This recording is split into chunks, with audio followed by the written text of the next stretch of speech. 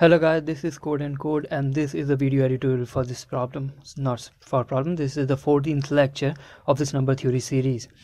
In this lecture, we are going to see how we can calculate the total number of divisors from the prime factorization of a given number.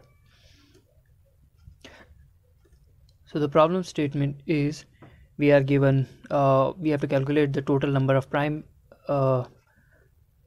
divisors from prime factorization of a given number. So suppose the number was 300, its prime factorization is 2 raised to the power 2 multiplied with 3 raised to the power 1 multiplied with 5 raised to the power 2. The total number of divisors of the number 300 are 18. So the problem doesn't seem that much interesting, and the first thing that comes in our mind is that okay, I can take the number and find the total number of divisors in square root of n time, because that we have studied already. So why do we need to study this? Well, there is a very thought out problem, very thought out excuse. So let's take a look at this motivation problem.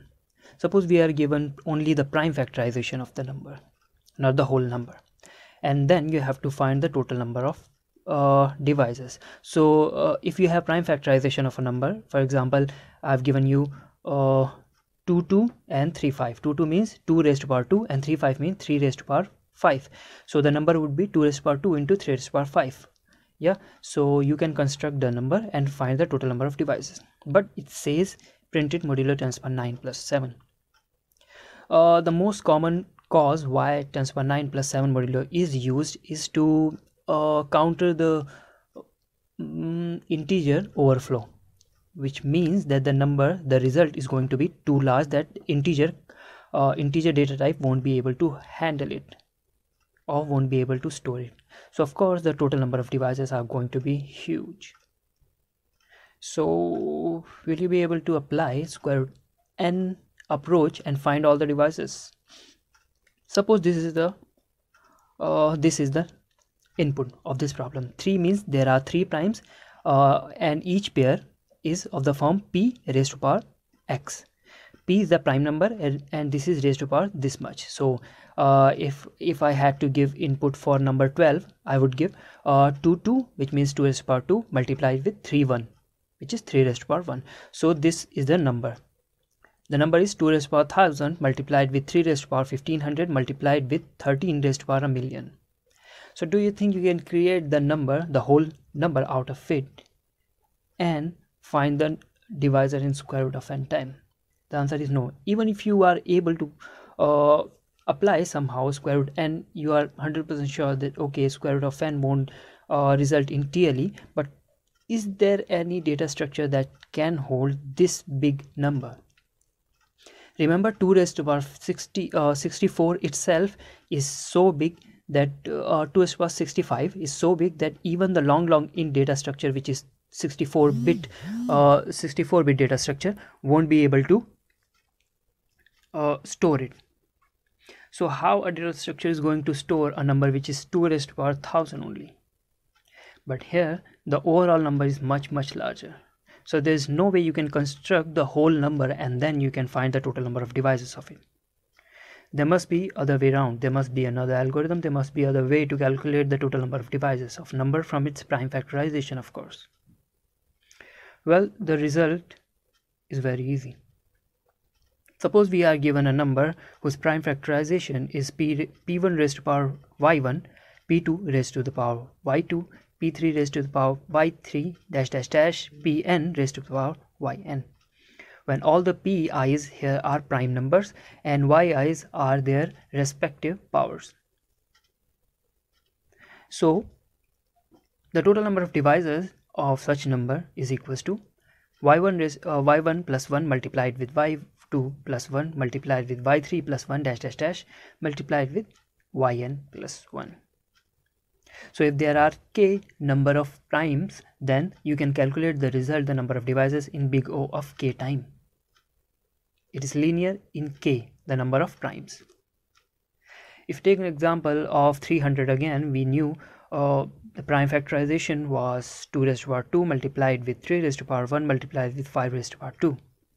So the total number of divisors would be 2 plus 1, which is the first power, into 1 plus 1, which is again the second power, and again 2 because it was the third power. So the total number of divisors would be 9 into 2, which is 18. So the question is why this approach works. We have seen that okay, the approach is very simple. All you have to do is take power of each prime factor and then add one into it and multiply with the already existing result, initialized result with 1, of course. The question is why this would work. Well, I will explain with a simple example and you can extend or generalize this. Let's take example of the same number again, and this time let's take 3 boxes because we are having 3 prime divisors of n. 1 box for each prime number. First box is for 2, second box is for 3, third box is for 5. Now what these boxes represent, you would understand with an example. So in first box I have inserted 1 and then 0 in the second one and 2 in the third one. This box you can consider as a divisor generator. So what this number represents is actually this number. 1 means 2 raised to the power 1, because the first box represents 2, that is why 1 means 2 raised to the power 1, and this actually represents their power. This represents 3 raised to power 0, and 3 raised to power 0 is actually 1, and 2, which means 5 raised to the power 2. So 2 raised to the power 1, which is 2, 3 raised to the power 0, which is 1, 5 raised to the power 2, which is 25. So the overall result is 50. As you see, 50 actually divides 300. So this is a divisor, that is why I'm calling this box a divisor generator. Now suppose instead of 2 I filled here 3. Will the resultant number also divide 300? The number would be 2 raised to the power 1 into 3 raised to the power 0 into 5 raised to the power 3. The resultant number won't be able to divide n. Reason?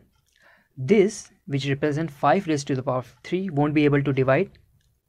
This number won't be completely divisible by that, because in the original number n we are having maximum power of 5 as 2. So if a new number is having more than 2 a factor of 5 or more than 2 power of 5, then the original number n won't be divisible by that. Suppose I am dividing n with 5 raised to power 1.